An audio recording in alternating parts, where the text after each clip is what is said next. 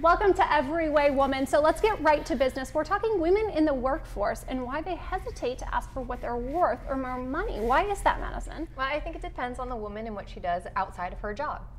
So if she works and she's also a mom and she also does all of these other things, sometimes that woman just does.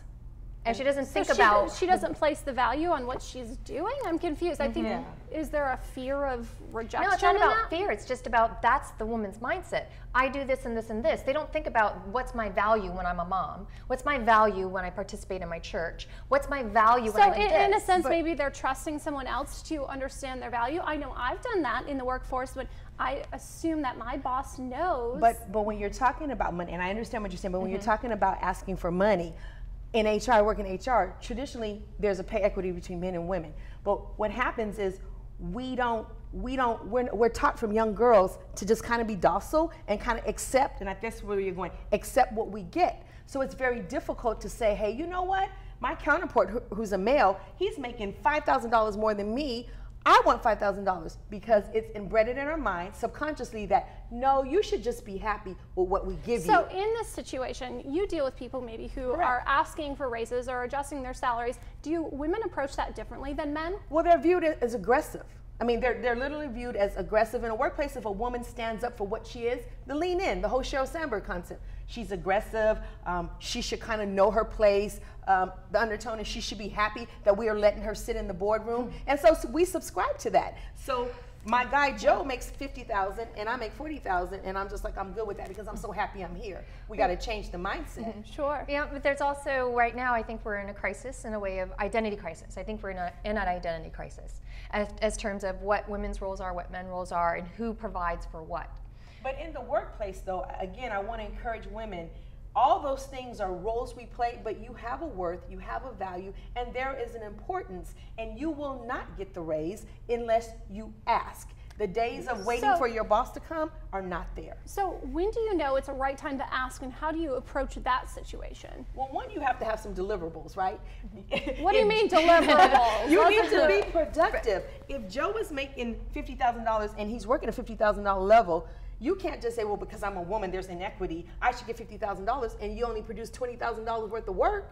Right. Well, and maybe that's what you were saying, and having these other roles and what you're already bringing to the job. But if you are bringing something that is equal, how do you have that conversation? I personally, I'm terrified of that. I think it's fear of rejection. I'm afraid to say, you know what? I know Joe Schmo is making $50,000. I'm making $45,000. I'm not okay with that. Men are not fearful of that. You're exactly right. Men are not going to be fearful. So why are women? Yes, and I agree with you in the sense that because nowadays moms, working housewives, all of these people, we play so many different roles, and that so.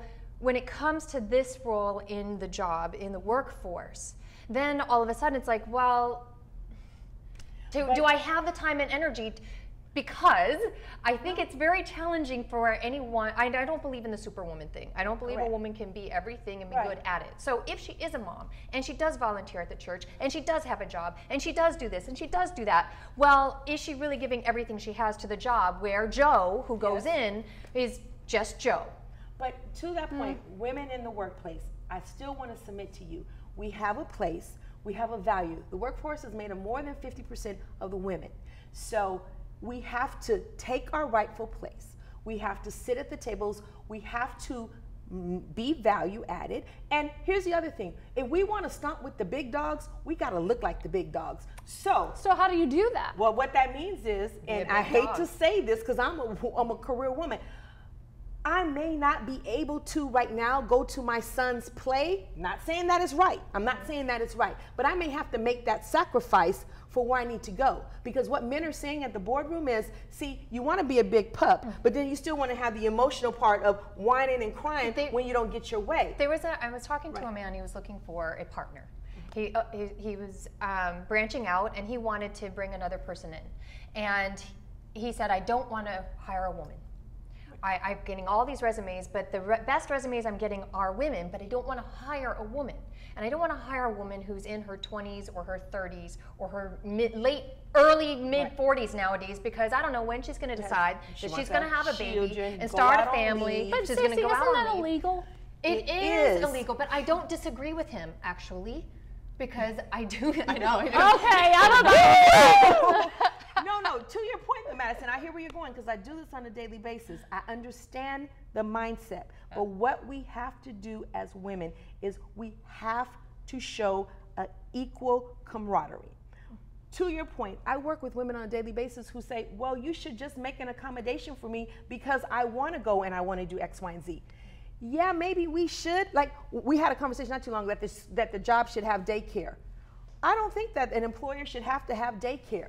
So what's happening is because we're not a daycare, we're an employer. Right. So when you start making those demands as women, because of the mental thought processes, they're thinking, as this gentleman, I'm gonna have to deal with this. I'm gonna have to deal with daycare. I'm gonna have to deal with leaves, and I don't want to do. I'm just gonna bring a man in, and he's not gonna do What it. he didn't want to do was invest. Right. He did not want to invest in a woman because he didn't know what that was going to look like when she decided, if she decided, maybe she was going to have children. And sometimes, and we don't make men invest, right? So to this man's position, his strongest resumes were women, right? Just so you know, he hired a woman. Yes. Okay.